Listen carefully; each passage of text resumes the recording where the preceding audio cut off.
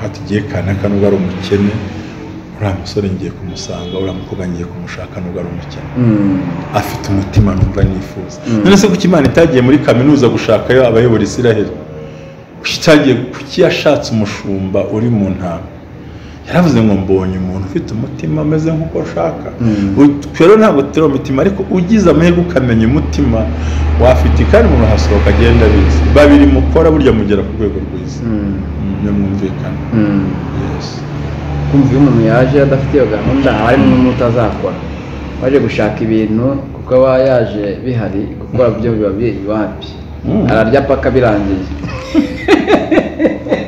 iyo utabaye maso ngo wongere ushiduka byarangiye rero nge ntabwo wakongera n'ubundi biribwa nta rukundo ruhari ntabwo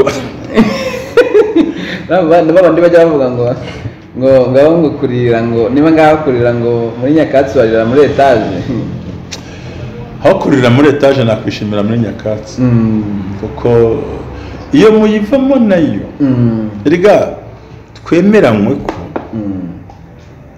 iyo munaniwe kubana cyangwa bikunde muratandukana ariko umwe muri mwe aricuza yego by'abana ngo mwese mukagira gute mukicuza ariko ibisangiwe mu buryo bw'imitekerereze no mu bikorwa iyo bikunze mugera ku ntsinzi kuko ndumva ingo nyinshi abantu bashakanye ari abakene musaka barazamutse ni benshi gusa na marigre naho ko bamaze kugera aho ngaho ubona ugatanyuza mu tundi tuntu tamenye twari two Pastor kamenye uruhande rwawe divorce urayemera urayishyigikira n'umukristo uransubiza nk'umukristo gane wambwiye ko gushaka gatatu ari business turavuga tuti we kugiye gushaka kabiri ni intangiriro ya business uri kwandikisha umushinga bimeze bite umva Albert Karame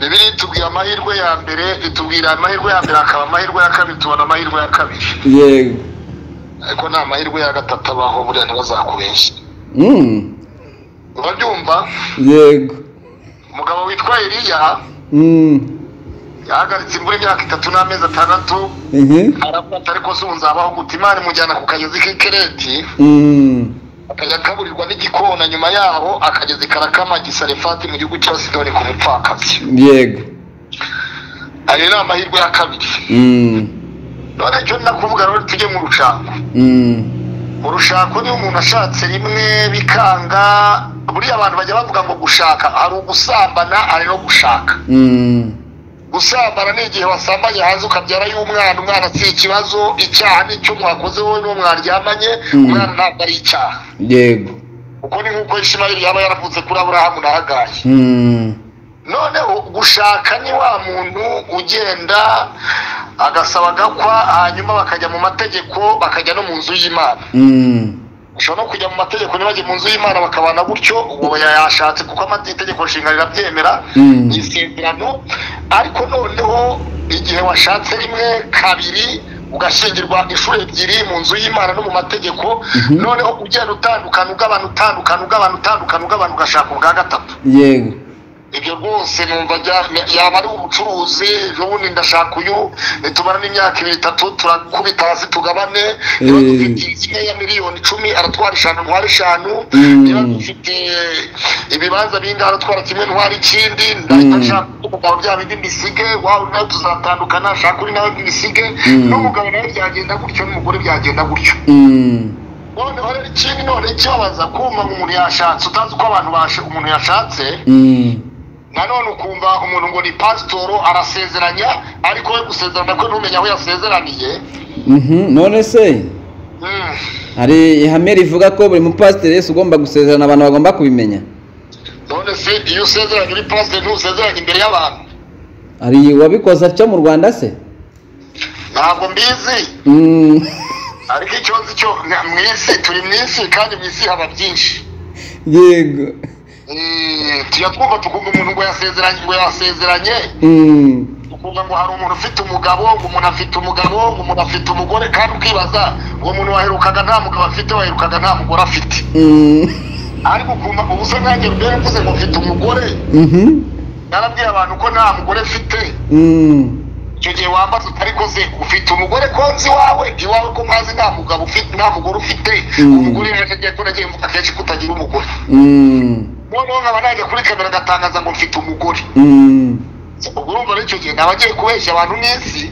niyo naho abantu nabona babahaye ibipfu nababahaye imyuka sinababahaye umwuka wera rero niyo mpamvu navuze ngo gushaka rimwe ugashaka kabiri gatatu ni business ushobora na kane umuntu yagashaka niba umugabo wa mbere apfuye uwa kabiri akaba yahura n'impanuka agapfa uwa gatatu agapfa ukiri muto urumva biriya nabikwemerera kuko urumva icyo gihe nta cyaha uba ukoze rwose pe ariko niba umugabo wa mbere akiriho cyangwa umugore wa mbere akiriho muratandukanye nibyo impanuka zibaho nanjye zambaye yego kuko nkanjye Claude nongera gukora mariage icyo bita mariage iya kabiri ntabwo ari iya gatatu yego iya gatatu nabagiye mu bucuruzi nanjye ya mbere se byo hari ubucuruzi wagiyemo nakubwije impanuka zibaho yego urabona wagiye kureba Reverend Ntambazi yego so iyo kamera yawe rero ishobora kugira gutya ikikubita hasi mu izina rya Yesu utifuzaga ko yikubita hasi nk'ibereke mu izina rya Yesu mu izina rya Yesu ukaba ko ushaka iyindi wabyumvise neza yego iyo ni impanuka ariko uramutse ufashe kamera ugatangaza uti kamera yanjye yarabuze yikubise hasi nta kamera afite kandi uyifite ubwo icyo gihe ni ubucuruzi waba ugiye gucuruza kugira ngo ubone za kamera rero urumva ni urwo rugero nari ntanze gusa icyo twashaka kukubwira ni uko mu isi bishoboka cyane wabonye ko n'amamariyoneri yavuze ko ari bizinesi iwawe kuri Baraka nabibonye oya amamariyoneri se ni Imana none si Imana niyo yemeye ibyo bintu wowe ko ariko rube wajye wabwira ko njye nakoze divorce nkaba ndimo nanayirwaye urumva yego gukina harimo ndayishyigikira ngo shyigikire ngo sinshyigikira ko abantu bashobora kwicana sinshyigikira ko abantu ariko urumva hari n'uwo nabonye kuri kamera imwe ejo bundi kuri cana imwe ejo bundi ngo yahanuriye ngo hari uwo yahanuriye baravuga ngo uyu mugabo wa mbere muri kumwe ngo iyi foto uko wayimanitse hano muri salo ifoto yawe n'umugabo wawe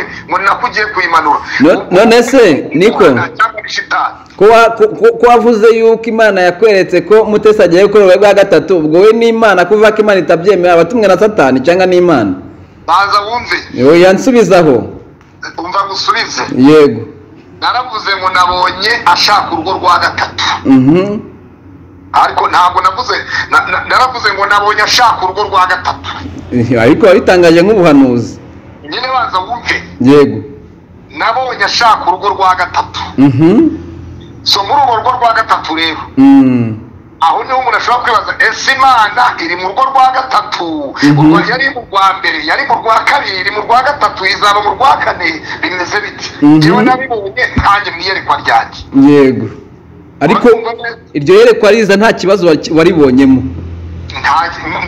riza nabonye ubutumire bwa gatatu urukumva rero Imana ko ibyemera kereka nimba utajya uvugana n'Imana yego amaso yawe areba byose yego ushobora kuba ureba ushobora kuba utambuka ukabona etaje z'abandi amaso yawe yayibonye ariko atari iyawe ushobora kubona imodoka zitambuka ariko nta modoka yawe irimo ntabwo bivuze rero ko amaso yawe atari bakereka ugiye uhumirije ariko niba Imana ifite ibyikweretse bivuze ngo na biriya bya kabiri ntabwo birimo biragaragara ibya kabiri sinabibona nabonaga ubwa gatatu none se ubinyeretse ishobora nawe ubwawe ishobora kukwereka ubwa kane njyewe ntabwo njya ndotanye ntabwo njya nerekwa njyewe kereka n'ibiza wenda Imana ikamumana icyo nakubwira cyo ni kimwe uri kumwe na Reverend Pastor ni umuntu afite ndumva Reverend Ntambazi muzi ibintu bigeze kuri 2 icya mbere muzi nk'umunyarwanda w'inararibonye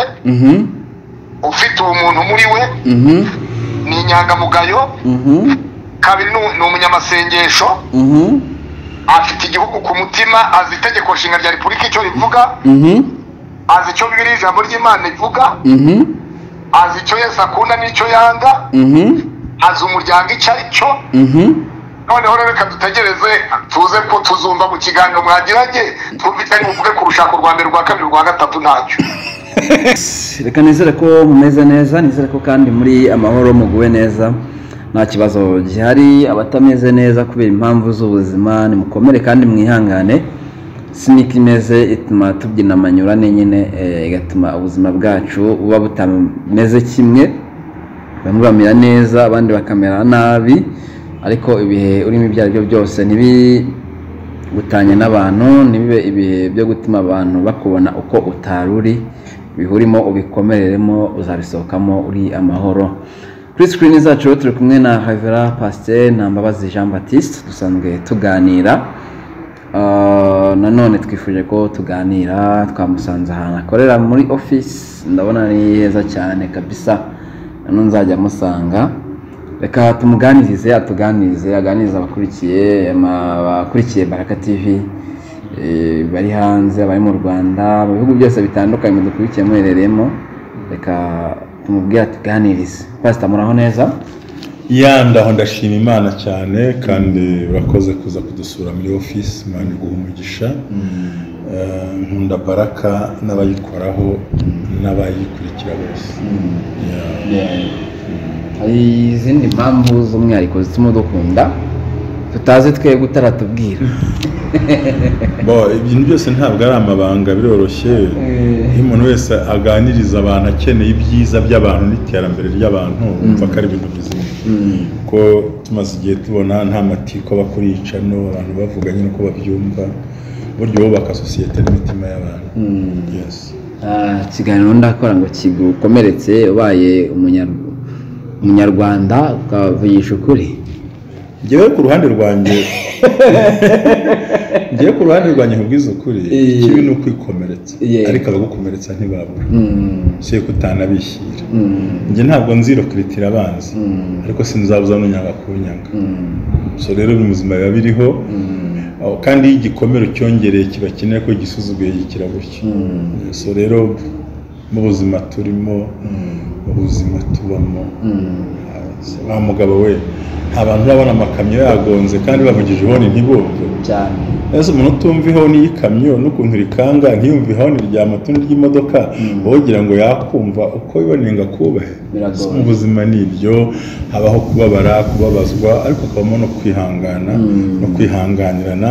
Ikindi no kumenya ngo ubikoze. Njya nkunda umugore witwa Abigail, yaragiye ngo ubwo Dawidi yaramaze kurakara avuga neza ko agiye kumara umwana w'umuhungu wese kuri Nabali, kuko yari yamusabye byo kurya arabimwima kandi bamurindiraga ibintu bye byose. Bavuga ngo hari ibigaragu byacitse bashebuja by'ibirara ngo ntabyo byitayeho, ariko Abigail ngaramanuka aramubwira ati mva wikwanduza amaboko yawe, izina ni ryo muntu. Ni Nabali niryo zina. Humura rero ubona ko umuntu avuga ikintu aho uti ibyo avuze bijyanye n'urwego rwe n'ibyo akozwe ni mu rwego rwe, rero ntiwahora uhangana n'abari mu nzira, ntibyashoboka. Ikindi cya kabiri, umuntu wese utagira icyo ahomba iyo muhanganye araguhombye.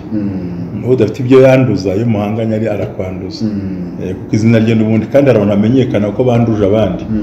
Yavuga ati ngiye nzazamukira ku rwego rwo kwanduza umuntu menyekane, ariko iyo azamutse gutyo agasanga undi mugabo yagunya ati nanjye nzaceceka burahera, ubwo nyine agumana ibye nawe agumana ibyawe. So rero twiteguye kubabara, kunezerwa, kwishima, gusura ikiganiro, muhagutukira uko kureba n'uko usa n'uko umeze, ndahagushimira uko kumva n'uko kureba. So ibyo rero ntabwo umuntu yabitindaho ngo bikubuze gusinzira. Ubundi wimye abanza amatwi ubaho neza mu buryo uko byagenda kose, gusa ukamenya ko bahari ariko ukabama amatwi. Njye ntekereza ko urayabatega ariko ukayabima. Ndakongeraho akantu uracyari muto, ndakubyaye urabizi. Njya kungana na so nubwo ndi muto gake, ariko mubwije kuri ntabwo bima amatwi, ahubwo ntukima ababisha bawe amatwi, uzabima umunwa n'amaboko. Ko kutumva niyo makosa, bumve ariko urinde kuvuga. Sabura kwima umuntu amatwi no kumva si ibintu bitandukanye. Ntabwo bitandukanye kuba umuntu yuteza amatwi lazima kurese kumwe amatwi no kutumva, kandi iyo tumvise ntumenya umutego uri busimbuke. Rero mutega amatwi mwumve tu, ariko ufunga umunwa wawe. kuko ikikurura icyatsi umuriro si ukumva, icyatsi umuriro ni akanwa n'ibikorwa cyane. aho niho uba ushoboye umuntu akavuga tu ukamwumva ukareba ko nta n'ibyo avuga by'ukuri birimo, maze gafunga umunwa kabiri ukamwima amaboko. kumwe amaboko ni iki? ni uko ugomba kwirinda kugira ibintu byo gukorana kandi uzi neza ko ari umuntu. niryo banga ryiza rero, tubaha amatwi tubimakanwa tubarinda umutima. kandi icyiza kiriho burya nkubwire Albert, nkubwire icyiza kibamo. Imana yaduhaye umuntu umwe n'ururimi rumwe, amaso abiri n'amazuru n'amatwi abiri, yakubwirira ibumoso bigasohokera iburyo kandi ugatuza. nta mpamvu rero kwibika mu bitekerezo. twahacu haba haruzuye ntabwo tunatubishyira. uhereye kuri wowe ni iki gituma utinya umuntu? nihereyeho rwose ibyo uvuga niko kuri. iyo mvuga gutinya abantu ugiye niheraho. cyambere impamvu ntinya umuntu ni uko ibyo avuga ataba aribyo biri mu mutima we. ushobora kubwira ngo I love you, ariko mu mutima avuga ngo I hate you. ndagukunda ariko mu mutima ndakwanga. wamubwira ikintu ngo kandi uzabarebe hari umuntu ugiye kukubeshya, ariko baratuma mvumbura ntamena amabanga kandi bitari ngombwa. ubundi umuntu wese ukubwira kurya yagiye kuvuga utwisara duhina ariko ntabimenye, asa nk'uwegeranya amaso ntubimenye. ariko nkatwe twabikamiritse, hari n'uyakanura cyane agaseka kishima. icya mbere ni uko ikiri mu mutima icyo dushyira mu kanwa. cya kabiri dukunda inyungu zacu tutitaye ku z'abandi. kabone n'ubwiza we zakomoka ku z'uwo uramuhombya ugatambuka. ikindi ntinyira umuntu kandi nkamutinya nanjye ndi umuntu mu mutima wanjye. turimo turajyana ni uko nawe ubwo atiyizi, kuko hari aho abantu bamuzi, hari aho abo yiyize we abandi batazi, hakaba n'ibyo wazi bwite ko azi ko bizi buhoro. ikindi umuntu akubwira kujya ahantu batabasha kujya. ni birebire uvuze umuntu tuzakurikirana ikihareye ku muntu. uhereye kuri ye nyine tukivugeho nkubwire ukuntu akubeshya, amubwira ariko mfite ikibazo cy'amafaranga, ati nanjye ni ukuri ntayo mfite, akazana message kandi muri konti bigize gute biri harabibitsemo hariya. ikindi cya nyuma tugira ikindi kibanziriza ibindi byinshi,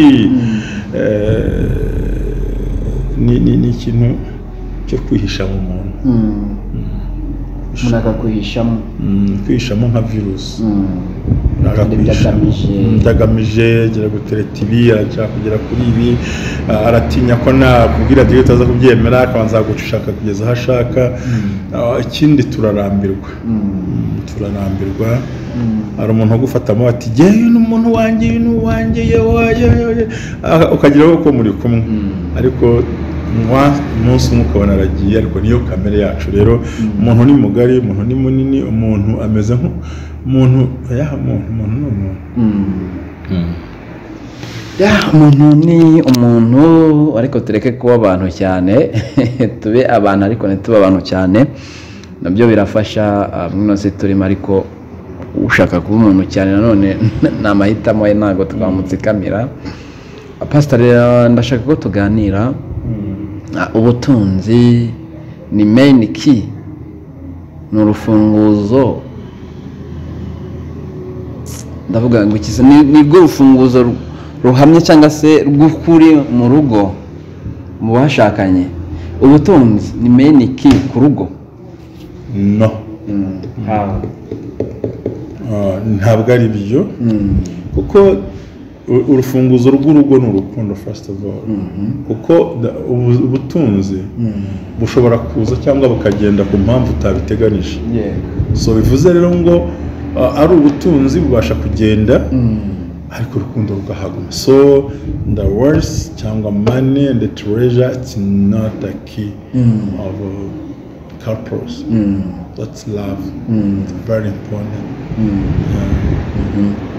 l'amour est très important dans la famille que l'argent. Bageze mvugire mu Kinyarwanda kugira ngo nabyo babyumvise bashyinjyanyemo se. ni ukuvuga ngo ubutunzi, amafaranga n'ibindi byose ntabwo ari byo biri, si rwo rufunguzo rw'urugo rw'abantu. ahubwo urufunguzo rw'urugo rw'abantu ni urukundo.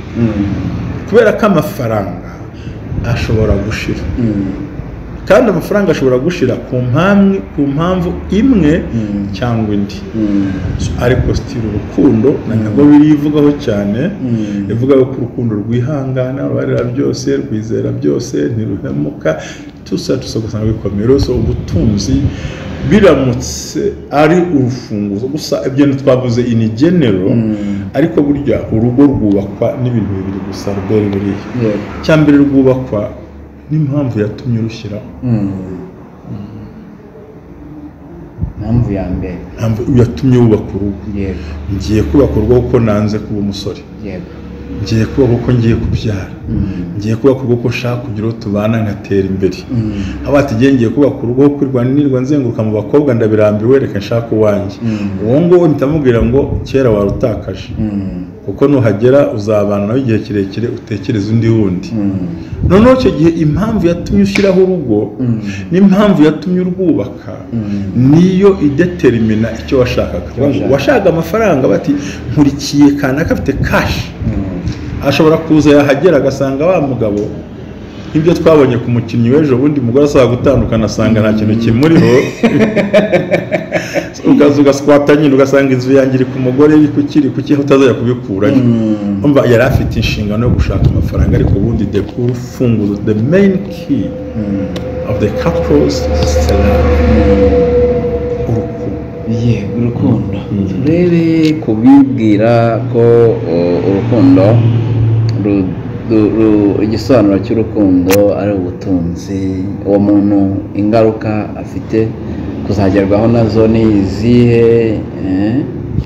Icyambere umuntu wese yibwira ko urugo akurikiye ubutunzi, avuga ati nkunze uno muntu kuko nkunze ibyo afite. Ikosa rya mbere, ikintu cya mbere ngomba kumenya, uwo muntu ntabwo akunze ibyo ufite. So bivuze ngo ibyo ufite nibishira ntabwo uzahita ruvamo nyine, ni nka yataye mu nyine yataye muri ya mirongo tujya dukoresha urayize hari ndayizi yose nyine MTN na Tigo.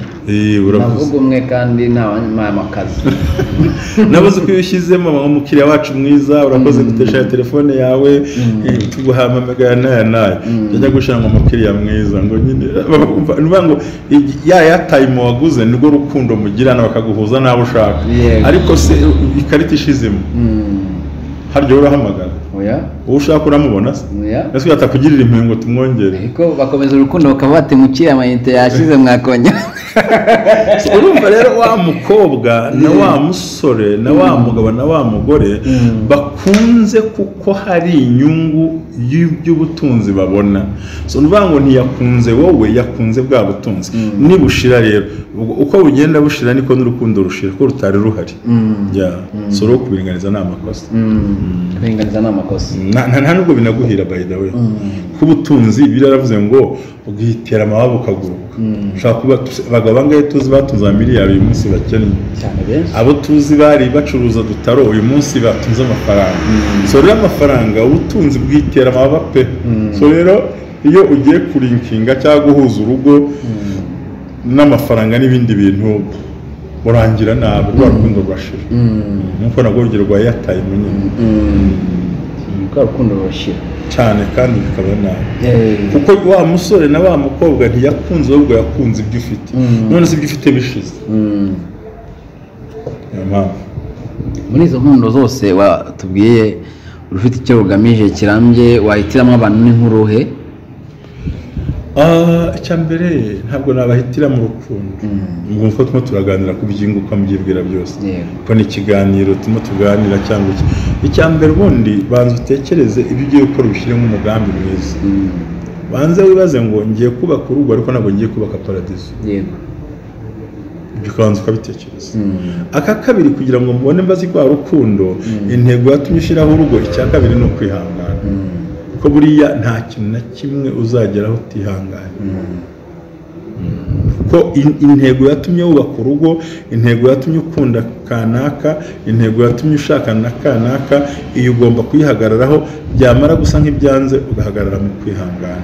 Ngere inama nagira abantu bose ku isi, bareke gukunda ibyo abantu bafite, ahubwo bakunda umuntu uko ari. kuko muri babiri mushobora kugera kuri ibyo munifuza kuzanageraho kuko ndabizi ingo nyinshi zire zatanga ubuhamya abantu bashakanye ari nta kantu bafite pe ariko bageze kure mu bikorwa kubera ko bashyize hamwe rwa rukundo rwa fondation kuko babiri baryamanye umwe nta konti ashyushya undi babiri bagendana umwe yaguye abyutsa undi kandi nk'uko icyuma gityaza ikindi ni nako na mugenzi we umuntu akaza mugenzi we ngo muri hamwe muhuje kuri ya ntego bitabemerera mugashyiramo kwihangana mwazabona bwa butunzi kuruta gukunda ibyo umuntu afite ariko na Yesu yarabibabwiye mu butumwa bwiza bw'Yesu rwanze na Yohana ibice 5 ngo twari twakubuza ngo warugiye aravuga ati ariko mwebwe rero ntabwo mwari mwambuze ahubwo ni ya mitsima mwandiyeho mwashakaga aje ati se aravuga ati rero ntajya ati ninge mutsima w'ubugingo ondya baravuga ngo wowe mwene Yosefu se turakurya gute wowe ahubwo already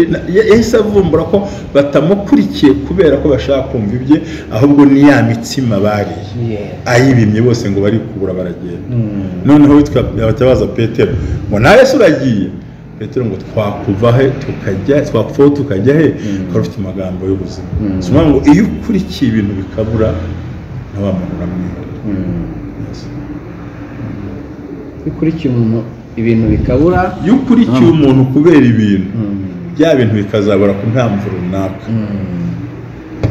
kandi abantu benshi bajya bakunda kugwa no mu mutego ari gihe mutipe abona atashobora umukobwa kubw'iyo mpamvu yuko amafaranga adahari akamubeshya ibyo adafite akamwereka amazu akamwereka amamodoka hari umukobwa nzi washyingiwe umuhungu yagiye gukodesha inzu ababyeyi ahantu batari ababo inzu itari y'ababyeyi be akamwereka niyo bazaba atariye babanye ibyumweru 2 gusa umukobwa nyine yagiye azi ko umusore afite ibyo byose yamweretse ariko babanye ibyumweru 2 gusa byonyine nubwo ntari mpari ariko nizera ko umukobwa atashwanya nawe kubera ko uwo mugabo adafite amazu ahubwo no kuyamubeshya buri kintu cyica abantu no kubeshyana muri mariage muri fiançailles kubeshyanya nicyo kintu kibi gikomeye urumva agiye kwerekana wenda ko genya nibaza ni gute uhisha ibintu bizagaragara nyirinzu ntazayiguha iminsi yose si byiza rero urumva ko nawe ashatse kwereka wa mukobwa ati we byose reka mwereke ko mfite ibintu kandi ntabifite nabyo nahise umva mukunze kandi yamubeshya nibyo rero emera uri we kora uko uri we kandi burya muri size yawe ntabwo uba waza muri size yawe size y'ubukene se harmoni fitinga ntawe udafitinga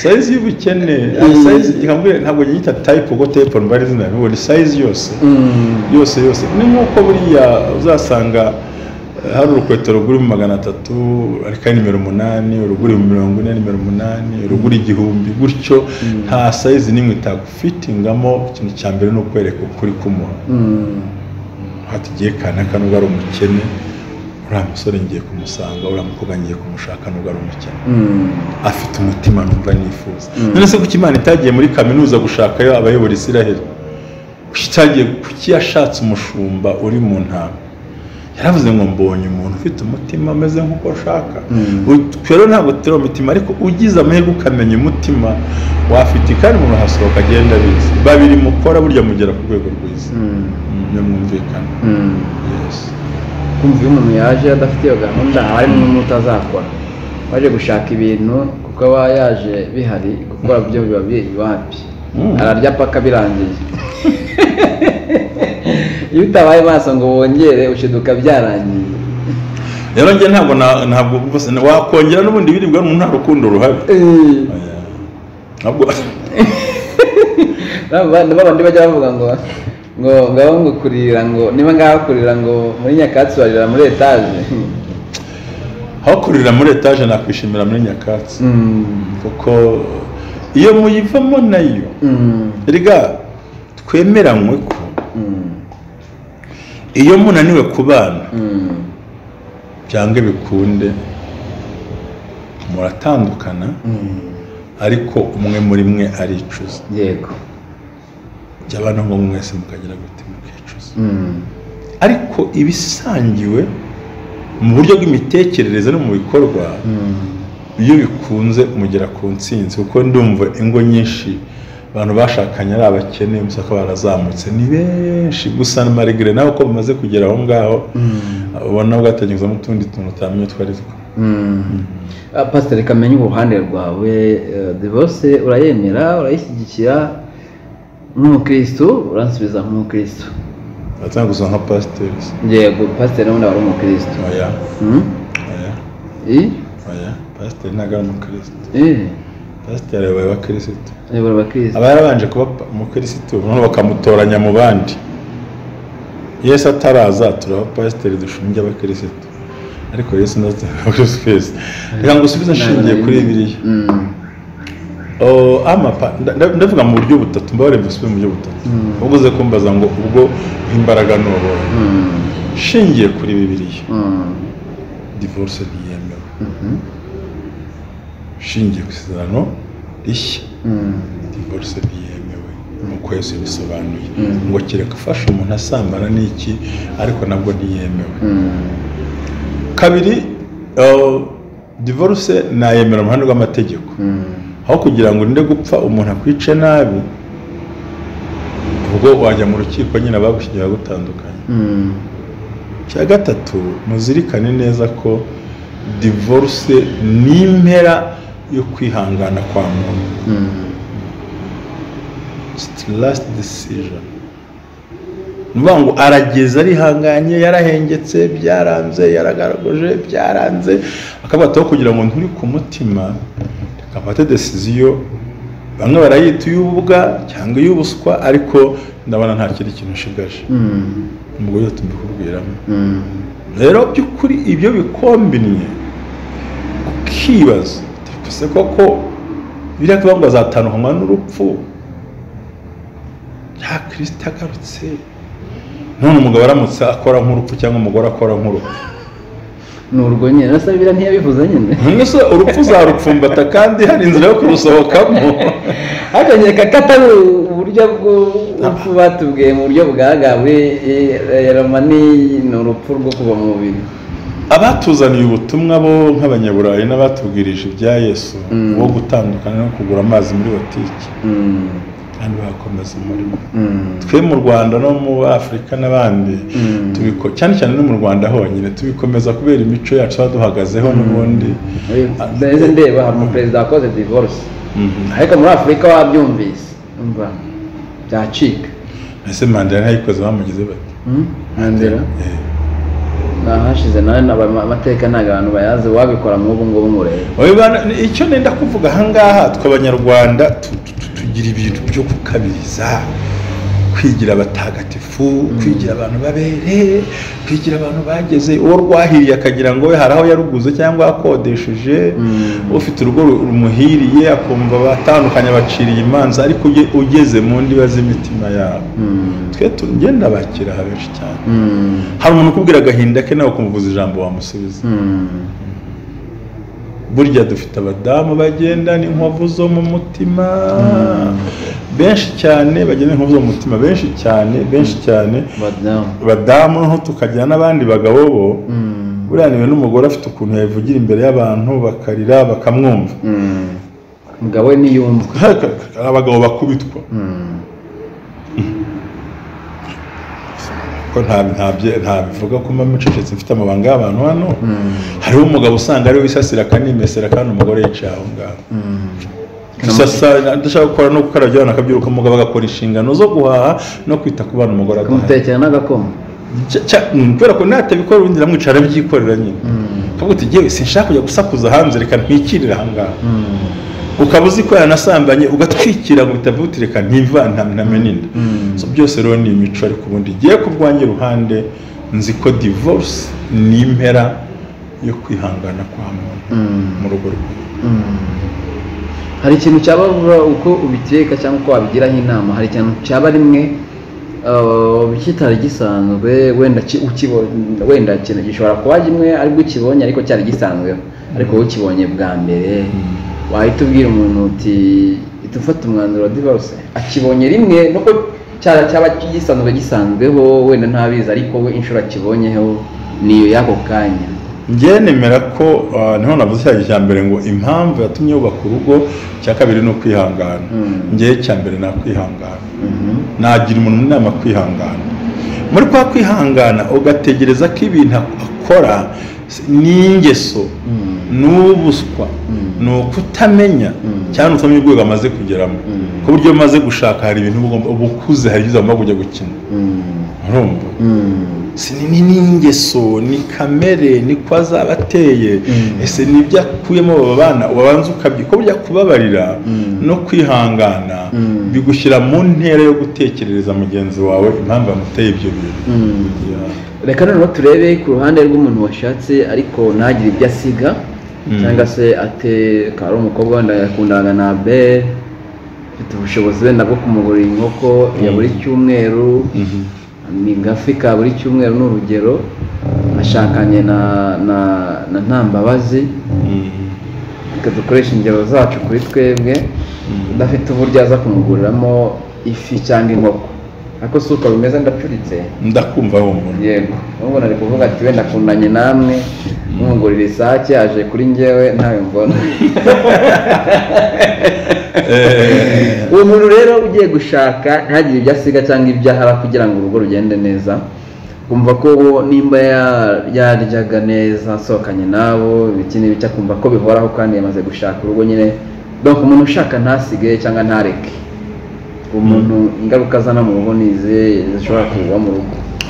Urakoze cyane, Imana iguha umugisha. Ingaruka za mbere zikomeye kuba ugiye gushaka, abashyize mu migani iremereye, kuba umuntu agiye gushaka ntasiga ibyo yabaga mu bya kera no mu bantu nk'uko yarenaga abanaga nabo. Ingaruka ya mbere azagira urugo rurimo kwifuza cyane no kurarikira byamugira mu moshya. Ikindi bizatuma asa nk'usuzuguro babanye cyangwa bubakana kuko aricyo atasize, ubundi urasiga nkuko umurokore yibagirwa ibyo bagamo, ukajya muri urwo rugo ugasiga ba ex bawe mwabanaga, ugasiga abo mwavuganaga bose, wowe ukaba uzi neza ko ugiye kubaka urugo, ariko iyo udasize ukabizana mu rugo nicyo gishyitsi cya mbere uzatsitaraho. Ni ukuvuga ngo winjiranye mu rugo ibintu uzatsitaraho bikomeye muri urwo buryo. Byiza wongeye kubisiga ukavuga uti ngiye kuba muri uru rugo kwa kanaka hatari ibi n'ibi, tutazasohokana uku n'uku, ngiye kuba mama w'abana ntuze yenda Imana izakora ibikomeye. Ukarwana nk'umuntu uri mu ruzi rwagati, iyo arimo yoga nta woga ajya imuhengera, abona hari nk'umuvumba mwinshi, ahubwo yoga asa nk'ujya ku nkombe. Rero buri gihe iyo winjiranye mu rugo, za nshuti za kera, ya mabuwate, bya bindi byose, ya expensive bajya kugira, cyane ko mu rugo ho uzahasangamo izindi depense zitandukanye zinagoranye ziruta bya bindi. Rero ni byiza ko umugabo, umusore, umukobwa, natwe twese ugiye kujya mu rugo ugira ibintu usiga kugira ngo utazabara mu rushako rwawe. Kubera na kose iyo hari ibyo ugumanye urababara cyangwa ukababaza, urababara ukanababaza, ukanibabaza, ukanizonga, ukaniyica. Ukaniyica ati nkumbuye za ketchup zahariya zivanze n'amafiriti n'iki na za hamburger n'ibiki bya bindi byose, ati nkumbuye gusohokera aha n'aha muri araba bidakunda. Kandi twemeranywe ko abamaze kubaka urugo bazi icyo bisaba, noneho haza kugeramo n'umwana minervare tusa n'ibindi byose, no shyiraho gukodesha inzu utagira inzu byose, amadepense akaza akirunda. Ariko ko umubiri wacu rero ukuntu uteye, icyuha umubiri urakira burya. Iyo umenyereje za hambaga nyine umubiri wumva hambaga isangira ati hambaga yangira ihe, umubiri nuko. Ariko utoje kwihangana byanga byakunda, na za pizza uzazigeraho batumije bakuzanire, kuko habayeho kwihangana no gutekereza. Yes. Uti divorce mu mategeko aho kugira ngo umuntu yambure undi buzima nta mubise cyangwa se kugira ngo amwiciye ku rwara nk'inda, mugane w'abandi bavuga nta mubise. Ubundi buriya ubona bivahe kugira ngo umuntu umuzi wabyo nyirizina bivahe kugira ngo umuntu ategure kuba byakica umuntu babana mu nzu imwe, umugabo n'umugore, agategura kumwambura ubuzima. Hari ukuntu muri Bibiliya batwigisha, ejo ndi kumwe na Maronga ari we wari kumwe uti batubwiye ibintu bati ntabwo umuntu ashobora kuba umwe n'undi gute se, niba hari ibyo tutumvikanaho tubaye umwe gute, umugore wawe ntimwakumvikana ibintu ku ijana ku rindi, ntibishoboka. Ati rero mwumvikanye ibintu ijana ku rindi ubwo yabaye njyewe, ariko impamvu atari njyewe nuko tutumvikana ibintu ijana ku bindi. Mbo mbere na mbere je nta muntu nashishikariza gukora divorce. Ko sinziza. Sinziza. Divorce burya bagira ingaruka kuri divorce sabayikoze. Ahubwo n'abana bavukiye muri ubwo buryo bagiye gukura muri izo nzira. Ntawe nabishishikariza. Ariko amategeko afite ukuntu abivuga bitewe nuko wari ugiye gupfa n'ubundi ukabasiga utabareze. Rero kwica bikomoka hehe? Ni wa muntu wihangana utagira kwihangana agahora ahangananye n'ibintu n'iki cyangwa n'ibindi byamunanira yarangiza agafata icyemezo cy'ububwa cyo kwica. Ko dejura uwisha umugore wawe cyangwa wisha umugabo wawe ugiye kumenya ko yose muri gereza abana nkabye ntimubareze urumva ko ikibi kibaye kuruta ibindi. Rero bikomoka kuki ni kwa kwihangana kwananiwe kugera ku iherezo ngafata umwanzuro wa gipfura ahubwo umuntu agafata umwanzuro usa n'ububwa wo kwica umuntu mwaryamanye wapfumbase wakubyariye wakugaburiye barangiza kumwica ukajya gufunga ubuzima bwawe bwose twana musize tukavuga ngo mama yishwe na papa cyangwa na mama yishwe na mama none mubyeyi nyine ari muri gereza. Urumva babuze wakabareze ari muri gereza wari kubarera iyo waramwishe.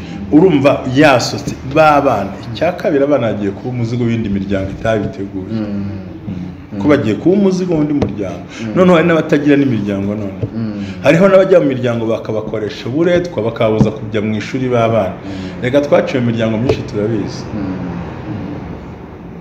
Buryo umwana we abaryamye ukajya gukora indi mirimo hariya kandi nawe uri umwana ugasanga umwana arakora imirimo y'umuntu mukuru kandi nakiri umwana wo kurerwa aho kubera ko batamubyaye niba isotara kugirira imbabazi mama we ntakugirira imbabazi wagira ngo ku isi ndabatse kugirira kurusha imbabazi nyina w'umwana aba ashaka kugira ngo ndabona hari umubyeyi mukunda kuganira cyane n'umupasiteri witwa Mutesi niyo yavuze ati ishuri nimba ahantu utaragera wiba ari inkuru yawe utaragera tutazagera ukabura icyo uvuga uhageze utazagera ukabura icyo uvuga. Ndabona hari bamwe mu bantu nabo nk'abapasiteri bamwataka cyangwa se n'abandi bavuga ibitekerezo byabo ko babyumva ubona nta gikomere byamutera cyakiyongera mu bindi wenda yaba yaragize bimutera kuba yakora ibyo abantu bashingira bamutera amabuye. Nabazwa nuko byamukomeretse ko sibyo bya mbere yambese abantu bamuvuze ahubwo ibimubaho abifate nk'isomo yige kongera guhumuriza abandi do police ko burya nta kigeragezo cyiza kidafite diplome yacyo. Ntabwo byumvise nta kigeragezo cyiza kidafite diplome yacyo. So rero kuba bamutera amabuye kuriya bakubita kuriya hari indi brove agiye kubona mu ivuga butumwa yatari arabifata ukundi Claude yaramwe ngo gushaka gatatu ngo ni business mu rushako.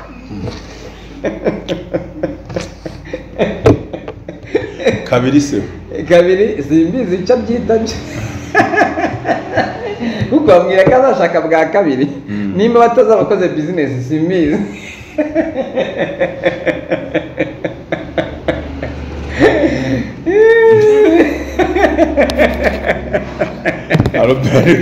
Karabe nyakotika yawe ntekereza ubwo kabiri ntabwo ari business ni intangiriro. Kabiri no kwandikisha umushinga muri RDB kwandikisha company mbo shuti yanjye abadukurikiye kuri Baraka TV yeze nta bibazo bakunda cyane kugira ngo umenyeshe ukuri twirinde gukina n'amarangamutima y'umuntu. Urugo rwananiye akaruseri jimenya neza ko yarikoze uko ashoboye agera ku iherezo rya hatabasha kugira uko abigenza. Ni nkuko umuntu yamwanza amwirukanka ageze kuri etage nise inyuma warakurasa nta kiduri busimbuke bavanagurika amagufa bagire gute ariko hari ibyo uri bukore bwa nyuma. Rero tumenye neza ko burya divorce itangira amarangamutima kandi amarangamutima apfuye uko byamera kose yangiza umubiri w'umuntu. Ikindi gusa nagaye umuntu wafata icyemezo amarangamutima yasumbye ubwenge bwe. ngira ngo pastor akora ubwo twabiga twikubiganaho kuva kera niyo no kwimubwira bwa ni igihe cyose uzirinde gufata umwanzuro mu buryo butatu. Uzirinde gufata umwanzuro kubera amarangamutima yishimye cyangwa babaye, ntuzafata umwanzuro kubera amabwire ubwira umuntu ari wese, kandi ntuzafata umwanzuro warakaye cyangwa wishimye. Buri gihe amarangamutima yacu agomba kujya munsi y'ubwenge. Buri ibintu byose ufashe amarangamutima yasumbye ubwenge utawisangamo ikosa imbere. So rero by'ukuri jewe ntabwo numva nifuza ko abantu bakira n'amarangamutima y'umuntu. Mumenyeshe ko ndetse n'abandi barabyivugira, divorce ni ikimenyetso cyo gutsindwa, cy'uko umuntu yananiwe kuba muri ibyo bintu. Umuntu ari ati singa ushaka, singa ukeneye, sinanakumva, ndinjiruka nanukira, wowe urinda uzihambira se. Nitwa ngo kwihambiriye ku muhoro none Mbese ni CLAUDE ukina amarangamutima y'abakoze divorce abakina ku mubyimba. Wajye nivugiye ni genero. Ntabwo navuze CLAUDE jewe. Navuze muri rusange. Ariko nayo kuko ari bivuga ubwo nabara mubabane. Oya ibyo no byivugiye. Nitujya muri rusange, je nivugiye muri rusange pe. Abantu birinde kwataka umuntu wakoze divorce. Uwo ari we wese. Ahubwo niba turi ifura nziza nitumwegere tumaze ngo byapfiriye hehe byakugendekeye gute, ese ni iki cyakunaniye kugira ngo nanjye nirinde kuzakinyuramo kino kintu. Ese muri iyo divorce yawe uruhare rwawe kugira ngo utandukane ubundi rwanganaga gute. Ariko burya umuntu ujya kwikura umugabo mu gituza nuko atari asanzwe mu gituza cye. Umugore ujya kwikura umugabo ujya kwikura umugore ku kirya aho aryama, burya aba yarahavuye kera. Cyo bita gutandukana, bakaba mu nzu baratandukanye bahurira ku cyane no masani batanahahurira. Atarubanza ndwara umutwe bagomba kwitonda tukabumva nabo. Haraho kwihangana ku muntu kugira gute kurangira ukamunanira, ukanamugira inama ati urambwira iki ko byananiye, tugiye gukomeza ubuzima bwacu ndashaka kumvira mu buzima wakora iki. Hawati mvira mu buzima singushaka. Hahita ngenda agatanga ikirego mu rukiko, shaka mvira mu buzima. Kandi ntabwo ngo nturi witange divorce, barayita ko yavuze ngo namvire mu buzima ntazakora iki simushaka. None we wakora iki? Kwitanga kibi ni ikiza. Ngiye navuze ngo abantu uwahashye ku isoko neza yibwira ko n'abandi bose bahashye neza. Hari abantu bahuye n'uruva gusenya mu ugashatse urugo akishima icyumweru kimwe, iki kimwe gusa, ubundi agatangira umubabaro w'ubuzima bwe.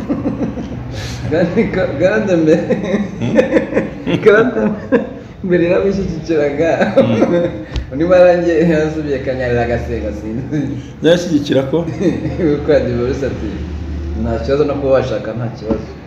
Ubwo bashobora kuba yaragiye kanyarira agasenga Imana ikora amahano. Ugushaka ntabwo azongera gushaka ngasigaje gushaka ariko nta byakatatu.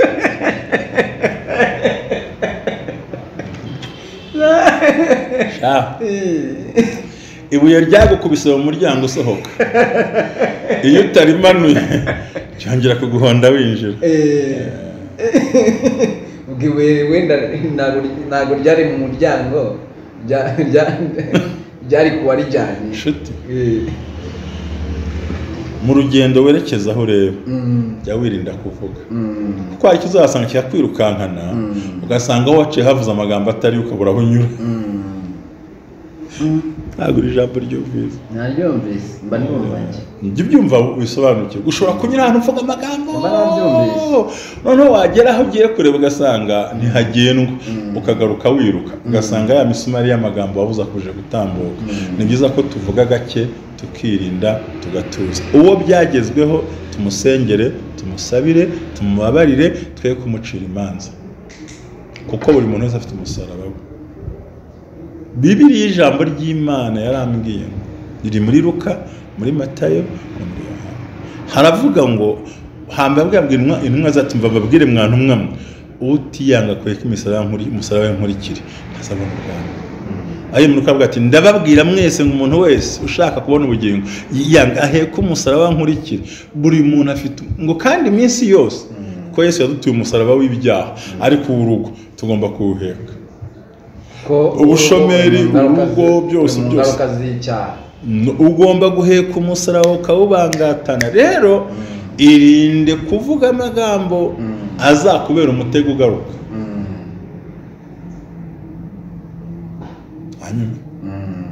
kushobora gute ngewe rwose ati umugore wanjye ati divorce nyikoze ntazongera gushaka mu gitondo bati tukumva ngo invitation nawe mfite mwumagare Claude mubwire ko we nayonga mu bavugizi wa divorce ngewe se ntabwo mbavugiye ariko ndikarahita vuga ngo telefone yanjye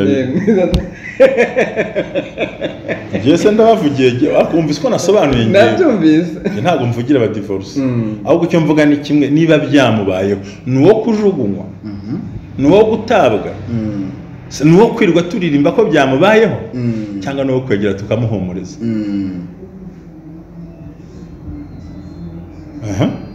se Claude reka muhamagare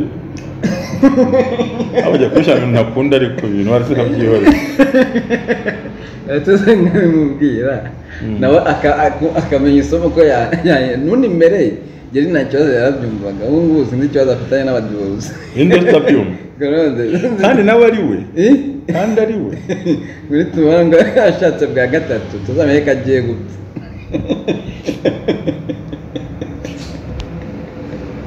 bashaka kumuvugisha ibintu ko ntabikundira reka muvugishe umunota nk'umwe ibintu ntabwo mbikunda ariko reka muvugishe umunota nk'umwe kuko byajya nsetse reka mbanze icemo niko pastor karame ni ikibazo gikomeye cyane ariko bitewe na sosiyete yacu uko tumeze ntago nubwo twamwakira ntago bikwiyeho ko umuntu wayikoze hari ukuntu afatwa bitari neza Le numéro composé n'est pas accessible en ce moment. Veuillez rappeler ultérieurement. ntago bikwiye urumva ngiye cyo navuze aha ngaha sinshyigikiye divorce ntabwo nyishyigikiye na buhoro ntaba mu buryo bw'imyizere n'imyemerere yanjye nuko mbireba ariko icyo mvuga ni kimwe uwo yashyikiye ikamubaho tumujugunye tumuvuge tumusenye tubigenze ese koko birivuga yuko umuntu nakora icyaha tumuta ntabwo ndi umuvugizi wawe yewe n'ibyo banakoze simbyemera uwakoze divorce yaciye nk'amabere yakoze amahano mu buryo budasanzwe none se abapasiteri twishibura yuko babazikoze bo n'abakiboze ariko icyo mvuga ni kimwe uwayikoze uwo yenda ibaye rimwe cyangwa ibaye kabiri cyangwa ibaye gatatu cyangwa ibaye kane ibi bintu ababikoze nubwo baba ari abanyabyaha da usiye kugenda utapfa no kunyemeza ko ari icyaha tubyita ko ari amakosa muri discipline gushaka kane si icyaha se icyaha se gushaka ne gute se ubundi imana avuze ngo bashake inshuro zingahe imwe biba byanditse heza bavuga umugore umwe ntabwo bavuga inshuro none se uwa mbere adahari akagenda hakaza undi ikibazo cyaba gihagaze he rega ikibazo cy'abanyarwanda dushaka kwigira abatagatifu cyane mbega utarashyikirwa n'icyago yumva ko cyashyikiye barabasa ibi none ntabwo ari byiza cyo ntabwo ni umuvugizi ariko icyo mbona numva saba Imana saba n'udukurikiye wese namenye ngo uwo byabayeho ni intege nke hari n'imbaraga nyinshi zo kwihangana agera ubwo bimunanira afata umwanzuro utari mwiza cyane ko nzi ko n'abakora divorce ntawe byishimira buryo ntawe bikora byishimiye ariko nta mahitamo yandi abafite uwo byabayeho dufata amabuye tumujugunyeho ntabwo ari byo nyirimo ndavuga urukundo ruremesha abageze ahagoye no kubera ko umwami akiri mu ruhande rwabo bimeze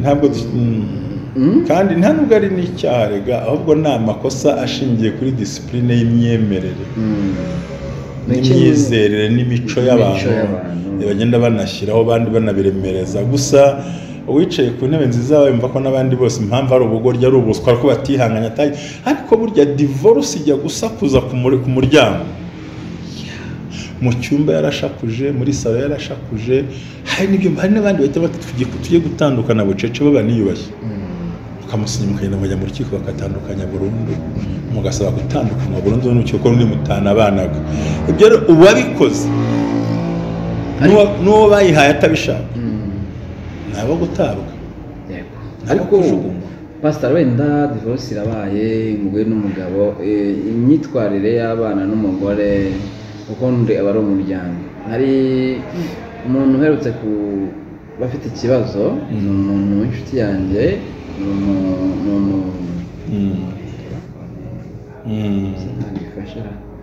ni ukuvuga ngo yarashyingiwe amaze gushyingirwa abana n'umugore we nyine ibintu nk'ibyo baza gukora divorce babayemo amakosa yarakozwe n'umwe muri bo baragenda bamazije kugenda umugore abana n'abana ukumva hari uko yabaformase ibyo yababwiye we ku ruhande rwe kugira ngo bigire mwiza muri igihe cyo gufata irembo kigeze ku mukobwa umwe w'umukuru w'uwo mugabo bashaka kujya kurifatira ku mugore n'umugore abo abandi bati mwakabyarana ati ko muri gukora amahano umwana afite se bafata irembo aho nyina aba gute icyo ni ikibazo cyangwa si ikibazo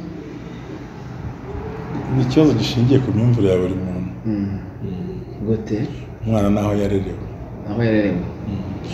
bibera kwa se bibera kwa nyina ni ikibazo kiri he rega muvandimwe byose ni mu myumvire hano none se ubundi badufatiye aho umwana yarerewe cyangwa barifatiye kwa se ikibazo simva ikibazo gihari ubundi ikibazo numva none se udafite ubusa ntavuga tuvuge nk'urugero nk'ubu niba ntabafatira irembo mu rugo rw'undi muntu n'uwo mukwatana avuka bwo abantu bumvikanya bakarifatira kwa pare cyangwa kwa marene ntibabikora se gutyo rega ikintu kitwica gusa harako waravuze keza nuko isuga kwepa n'ubagakomeza amakosa mu bantu bakoze divorce ni ukwigira mwiza imbere y'abana ukanduza undi imbere y'abana kandi ba bantu uri kwanduza bazakura nibamenye ukuri kw'ibyo bintu nawe ntibazakwihanganira wagombye kureka abana bagasura se bagasura mama wabo kuko mwaratandukanye si umwanya wo gutukanya no guharabikana aho mwagombye guceceka ku nyungu zabo mwabyaye ko mutaje kwihanganira ariko mukagira uko mukomeza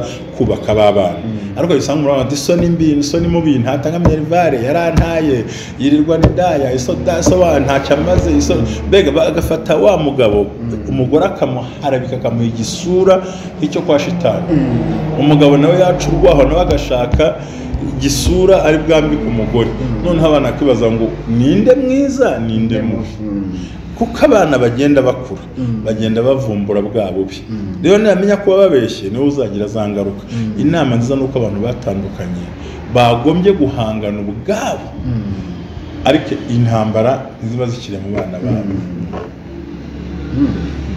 unari ahe makosa urubyiruko rujya rukora muri fiyansaye havuyemo kubeshyanya kuko twabigarutse kwirarira ese subiza mu kubeshyanya no kureba batandukanye kwirarira no kwiyitirira ibyo udafite kubeshya no gukoresha inyama ubundi harimo ibintu bitatu nigeze gusobanura ndi kwigisha icyo bita farce cyangwa se tuvuge ikinyoma kitari ikinyoma ubundi bisona ko iyo farce cyangwa ibintu biri fake ibintu wahimbye ngo ni imvugo cyangwa inyandiko ikoreshwa n'umuntu w'umunyabwenge azi ko ibyo avuga ari ibinyoma yarangiza akabyita ukuri kuko afite inyungu agamije muri iyo sentence yiwe ni kubyumva ni inkuru mpimbano wise ukuri ariko uzi ko ari ikinyoma ariko ubikoze kugira ngo hari abakukurikiye hari inyungu ushaka kuri abo bantu noneho ibintu biri wrong ni sentence yose irimo kutamenya no kudasobanukirwa no kuvuga ibyihutiwe ariko nta intention n'imwe ufite muri ibyo bintu so rero muri fiançailles hamwe vuba kubeshyanya no kwirarira nubwo ngo uri mwene kanaka kera hakiri amoko hari uyitaga ubwoko bugezweho nuko mu Rwanda ubu ntabwo kigezweho yabihomberamo ahubwo atangira kwibeshyera narize utarize bazagusaba diplome cyo kundi ubu ngubu umuntu ufite amafaranga bazakubaza konti bwiza umuntu kuri nagukunda zo ko ukunze nadagukunda rorere igiti kimwe si ishyamba abakobwa barahari abasore barahari kandi hari size zacu umuntu hagira ikibazo ibindi bintu cya gatatu cy'ibintu gutinda kubwira ababyeyi urukundo urimo n'undi muntu ngo nzabwira ababyeyi maze gucamo ariko bishobora gucamo ababyeyi batarabyemera yes kindi fiançailles gukururukana guhora mutemberana mujya gutanga avance n'ibindi bindi ushaka gutamuha avance yaseze avance yo kwitama yahe hose muganira mbega ku buryo mutindana mukica gahunda yanyu ya fiançailles kandi ikindi ntimunabwizanye uti nanga ibinkundi binduyundi kana kameze ukuntu ya cyanyuma ni ukwemeza kuzakora ibidashoboka kandi nta bushobozi ufite uzakora ibintu wumva ufite uriko nta bushobozi ufite uzi neza ko uri umwavantiriye kubasenga bakwiye kwiragiza Imana kubadasenga nabo bagoye kumenya ko hagati yabo hagomba gukoramo urukundo rutaryarya ntabwo danje guteze danje gute teye ubwoba guteze ni hatari hanyuma tugana ku musozo w'ikiganiro cyacu yaba ku muntu udukurikiye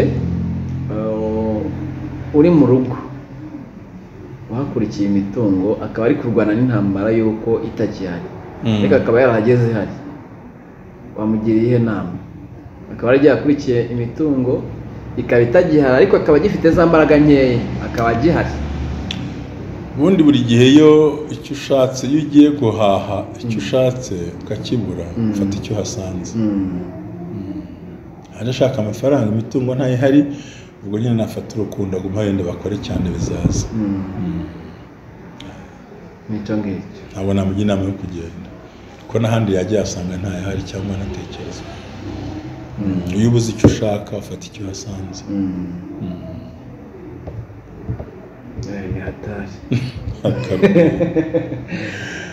ariko njyewe umuntu ukurikiye ubutunzi arambabaza ko kurikira ikintu kitera amababa kikaguruka agukundana cyane niba ukurikiye imodoka nziza ejo bazayigonga ariko urukundo rwo rugumaho kandi urukundo rwaza kugurira niyo modoka ushaka ariko iyo modoka ntiyakugurira urukundo n'ubwo butunzi bwakugurira bagurira imodoka bakagura urukundo kandi urukundo rwo ruri ingenzi rushingiye ku bintu byose rero waje akurikiye amafaranga akayabura akurikiye ubuzima akabibura kamugira inama ngo iyo icyo ushaka ukibuze ufata icyo hasanze fata urukundo ruzazamura byose kandi bizajya ku cyo mwifuza cyangwa tujye tubabarirana n'ukuri tubabarira mugenzi wawe utarimo gusaba imbabazi twige kuvuga ijambo pardon ijambo ry'abanyembaraga kandi bafungura ibiganiro aho kuganira urugo rwawe hanze kuganira mu kuganira ku rugo rwawe n'inengezo mukaziganiraho ahandi Imana iragushyigikira iyo wisunze Imana iragushyigikira mwakoze cyane murakoze cyane reka tubashimire reka dushimire abadukurikiye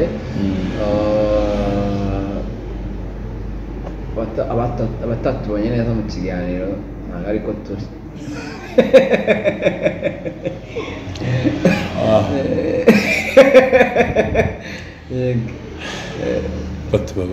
batubabarire kandi nta ntego n'imwe Albert na Ntambazi afite yo kubabaza imitima y'abantu nta n'intego dufite yo guteza agahinda ariko mumagarira CLAUDE tusoza ikiganiro ariko nta ntego turi guteza abantu agahinda kandi icya kabiri nta n'intego nimwe dufite yo kukubuza kwirakaza niba kukurakara bikurimo sibyo hari abantu birakaza kabisa yego burya hari ikintu utazi kera baravuga mu Rwanda ngo wari umuntu ugorana nko guterura umwana bahiye mu kwabo guterura umwana bahiye ufata hamwe akigira ugafata ahandi akigirayo ndabona ushaka kugira CLAUDE ibintu ariko se ibintu binzanye CLAUDE nshaka kumwana akazaguma ku ijambo rye azamuhamagaye songera muzane tuganire nzamuzana muganire hasa katu siri inshuti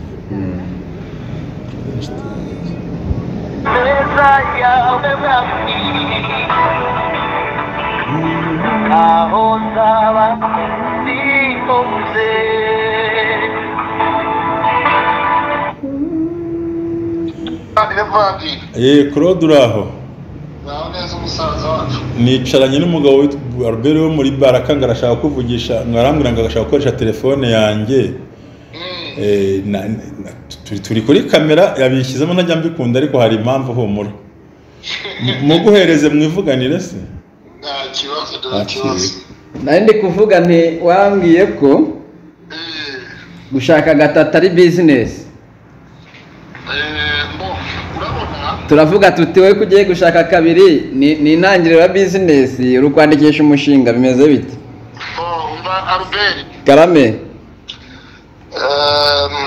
Bibiri itubwira amahirwe ya mbere itubwira amahirwe ya mbere akaba amahirwe ya kabiri tubona amahirwe ya kabiri yego ariko nta mahirwe ya gatatu abaho buriya ntibazakubeshye urabyumva yego umugabo witwa Eliya yahagaritse imvura imyaka 3 n'amezi 6 aravuga ariko se unzabaho gute Imana imujyana ku kagezi k'ikereti akajya kaburirwa n'igikona nyuma yaho akagezi karakama gisarefati mu gihugu cya Sidoni ku mupfakazi yego ayo ni amahirwe ya kabiri none cyo nakuvuga rero tujye mu rushako mu rushako niyo umuntu ashatse rimwe bikanga buriya abantu bajya bavuga ngo gushaka hari ugusambana hari no gushaka gusambana ni igihe wasambanye hanze ukabyara umwana si ikibazo icyaha nicyo mwakoze wowe n'uwo mwaryamanye umwana ntabwo ari icyaha yego uko ni nk'uko Ishimayeli yaba yaravutse kuri Aburahamu na Hagayi noneho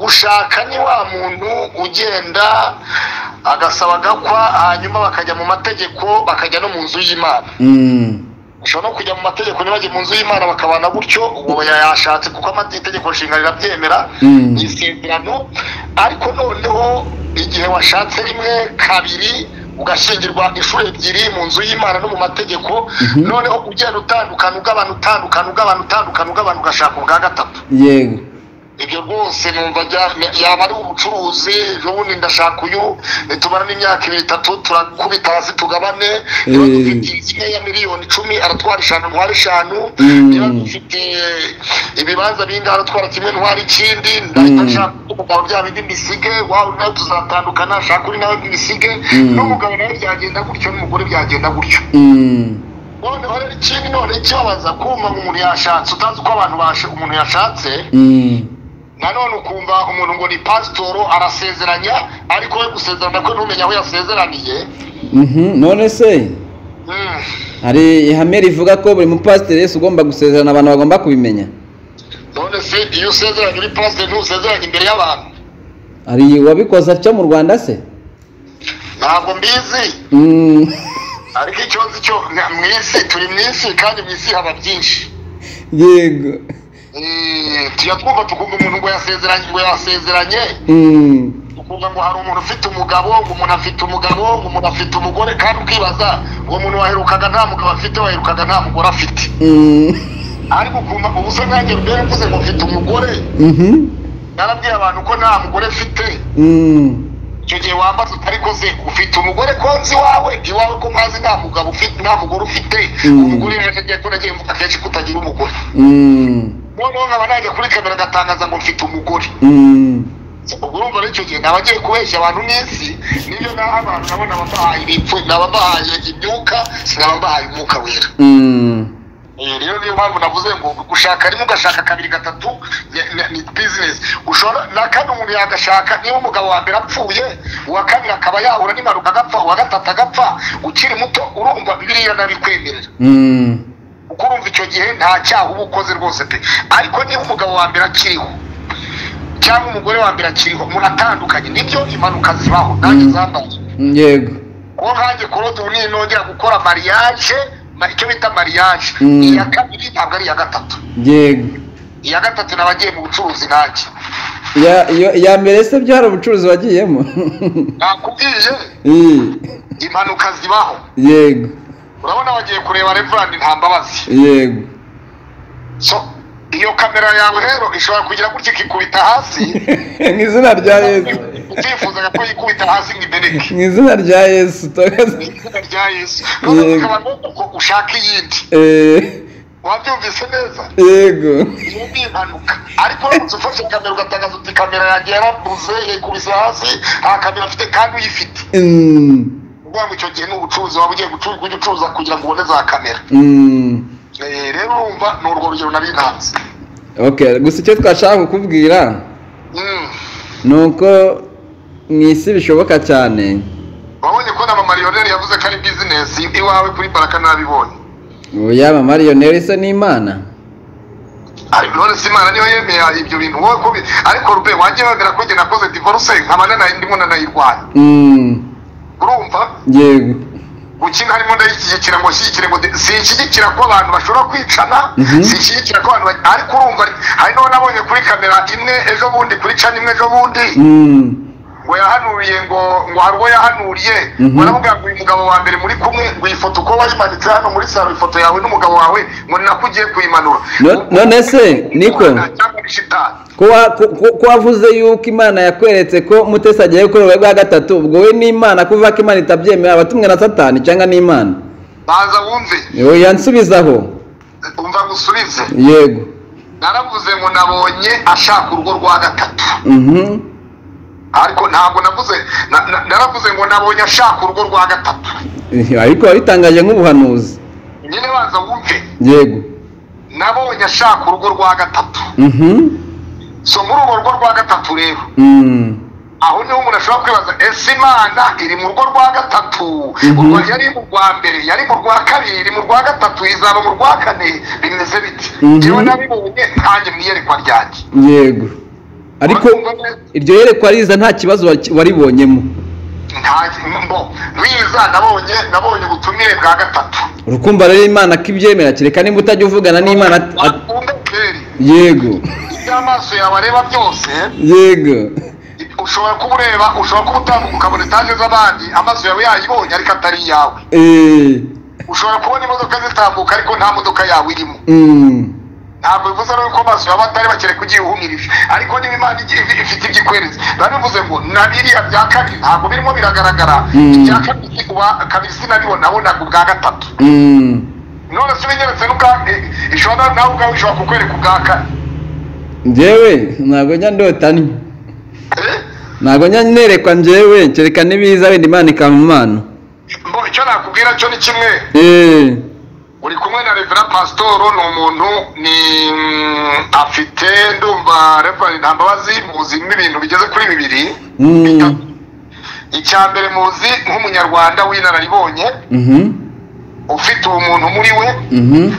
Ni inyangamugayo. Kabiri ni umunyamasengesho. Afite igihugu ku mutima, azi itegeko nshinga rya Repubulika icyo rivuga. Azi icyo Bibiliya ijambo ry'Imana rivuga. Azi icyo Yesu akunda n'icyo yanga. Azi umuryango icyo ari cyo. Noneho reka dutegereze tuze ko tuzumva mu kiganiro mwagiranye twumvikane muvuge ku rushako rwa mbere rwa kabiri rwa gatatu ntacyo. Pasiteri wo muri ADPR reka tuzakurikirana ikiganiro mu gihe tuzabyumva. Oya witega hasengera n'umukristo yimutega imitege imeze icyo. Aho abasengera hose icyo icyo shima Imana afite masters muri theology. Yego. Akagira masters mu ishami akagira no mu ishami ry'amategeko. Ariko ibyo ntabwo bimukuraho kuba umuntu. Baza wumve. Yego. Shitani afite ibyo ashima byiwe. Yego. Imyemerere y'ubuyobozi wano ni mufuti yicanye na Reverend Ntambazi muri icyo kiganiro. yavuga ati mufuti twemererwe twebwe abasilamu twemererwa gushaka umugore umwe 2 3 4 turabemerewe. Yego. Ariko Reverend Ntambazi ari bukubwire ko we birimwe ijambo ry'Imana rimwemerera ko Yesu yemeye yamize nabo tubwira Yesu Kristo twamize biriya ijambo ry'Imana Yesu atwemerera umugore umwe Imana itwemerera umugore umwe ari yapfa ugashaka undi. Ariko divorce rero iramutse ibayeho ntabwo abantu twakemera ko bicana si byiza. Ushobora gushaka ubwa kabiri ariko niwahora bituramo uhonja ugiye nk'abahonja ikigage reka numva ikigage ko kiryoshye no gushaka uburyoshye numva uyu mutobe kuryoshye numva uyu kuryoshye ibi birabyishe ibi biraryoshye ibyo zumva ibyo wumva bishoboka.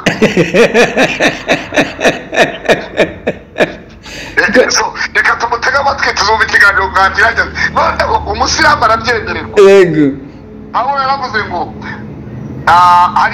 yaravuze ngo turabyemererwa ariko si byose. Hari ibintu bituma tugira discipline Albert.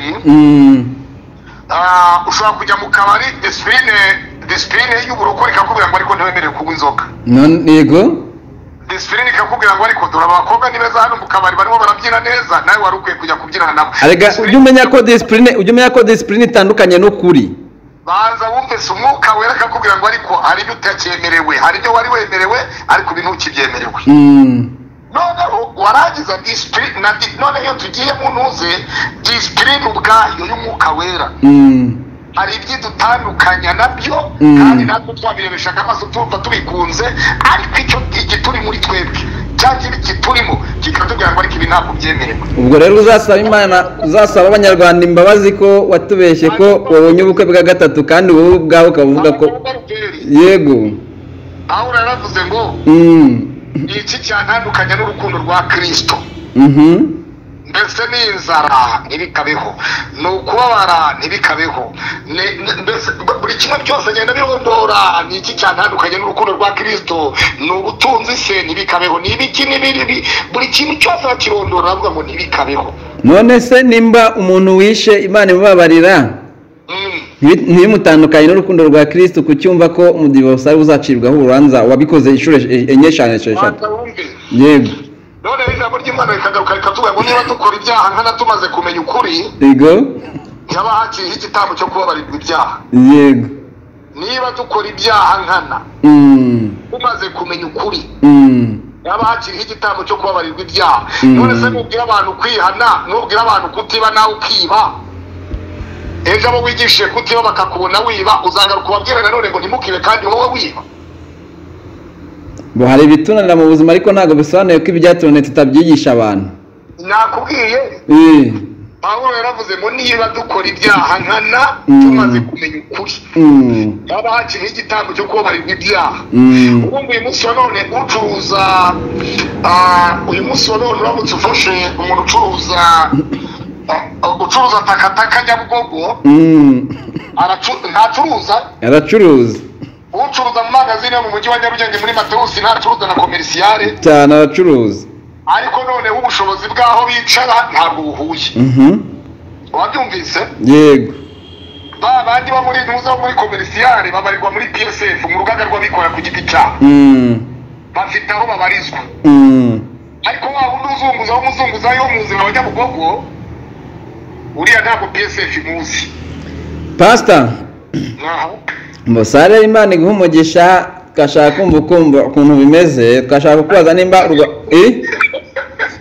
kubaza nimba nawe uri kwandikisha business muri urwo rushaka rwa kabiri kugira tusobanukirwe. Yego.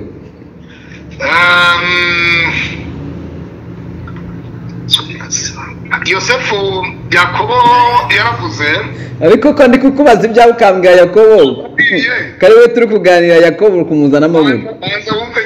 Yego. Igirefera kuri Yakobo, umwana wa Yosefu inyamaswa z'inkazi yamutanyaguje.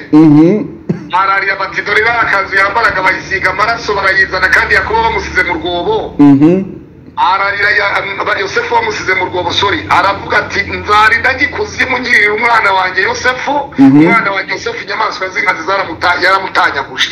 Nanjye rero nzarinda njya mu nda y'isi ntakoze mariage ya gatatu. Iya kabiri nzayikora ariko sizakora mariage ya gatatu. Uzasabe n'Imana rero ikwima inzozi zo kurota mariage ya gatatu kubane niba utayikora. Kurota tuzahora turota.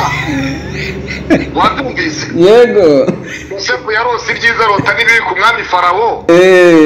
Kurota ntabwo ari icyaha. None wowe nk'umukozi w'Imana rero nimba kurota umugabo wa gatatu byita ikibi, kuki utangaza ikibura umukozi w'Imana? Nimba kurota umuntu yashatse bwa gatatu ubyita ikibi, kuki utangaza ikibura umukozi w'Imana? Nakubwiye Yosefu yarotoreye abo bari bafunganywe mu ntuze muri Egiputa.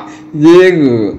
Niyo murotoreye byiza aramubwira ati umwami agiye kukuzamura ku mwanya wari uriho. Umwami Farawo arakuzamura ku mwanya wari uriho, urava muri iyi gereza ugenda mu kindi cyubahiro, ugenda mu wundi mwanya w'icyubahiro. Undi nawe aramubwira ati rero nawe inzozi zawe dore uko zimeze, wowe ugiye kujya hanze barahita bagutabara urahita upfa hanyuma inyamaswa ibyiyoni birahita bitoragura inyama zawe rero izo nziza zibaho n'izo zimbi zibaho bitagomba wowe uzihotorerwa uba ugomba guhagarara muri iyo pozisiyo ukavuga ati ndabirwanyije mu izina rya Yesu. Ziri hano nawe wavugaga n'inzozi mbi noneho nawe urabihamije. Wumve se tega amatwi. Oya ndeke kukubaza abansubize. Niba hari ibyo natangaje na nyirabyo yaravuze ati reka tubihigishe cyagiye rero cyarasohoye.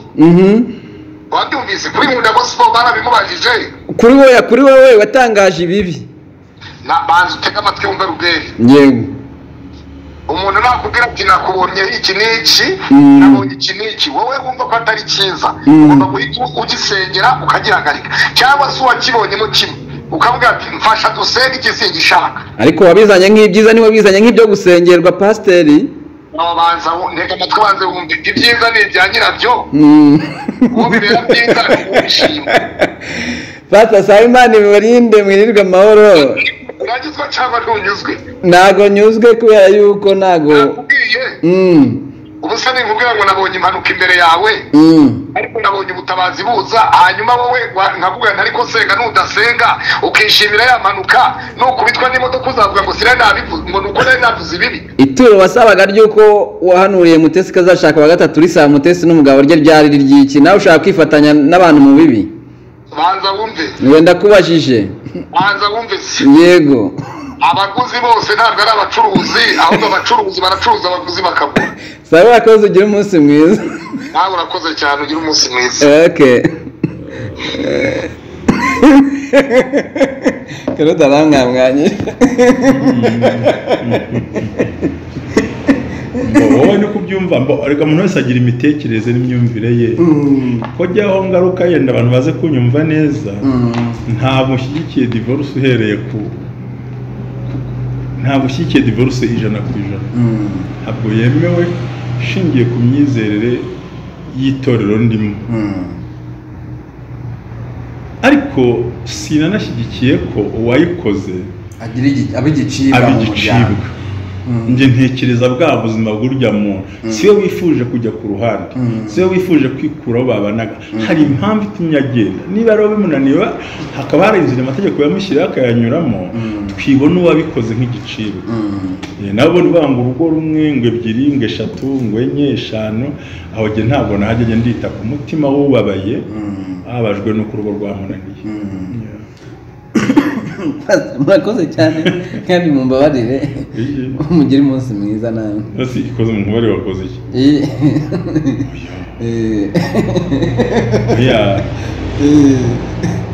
Ngo mbare mbare ngo narebye ndacumura azagera guhumirije ngo utareba ngo numvise ndacumura ngo ndakamera ese genda uhumirije ngo udacumura nge nta rubanza afite nta nicyo numva gusa cy'ingenzi nuko sinshyigikiye divorce pe nayo biriya ntabwo ishyigikira ariko wa muntu wagize igikomere kubera divorce tumute tumugire igitaramo tumugire indirimbo cyangwa tumwegere tumuhumurize tumukure mu kababaro. Yego ni nka wa muntu uguhungiyeho ukongera ukamusubiza umwanzi kiri cyo mandeba tugire ubumuntu first of all intege nke z'umuntu izo zimuteye icyo azakora twihangana kumwe dukomeye kumwe kimwe ntitwanashatse kimwe ntazuyende kimwe. Si byiza rero ko uw'ibyago byagezeho n'ingorane zajeho uhindukira ngo ujye kugira gute. Cya kabiri gihe ntabwo nashyingira umudivorce kubera ko ndacyari mu itorero ritabyemera ariko gihe nshinze idini ryanjye ntabwo nakora uko umutima wanjye kuko ibyo biriduha imirongo migari ni nka constitution iduha imirongo migari ariko umuyobozi nuhitamo icyo akwiye gutekereza mu gihe nk'icyo ngicyo. Urakoze nanjye Imana igumisha kuza uzagaruke gusa umenye ko ntawe ujya muri biro ngo agende ntatura hasize urasiga utuye muri biro. Reka nanjye ngo ndatura reka ndebe nimero yawe kugira ngo. Urakoze cyane Imana ibamushya nishimire muzagaruke. Urakoze. Nimero ya Mushumba mushobora kumubonaho ni 0788 55 siyora niyo ngiyo. Murakoze cyane namwe turabashimiye cyane.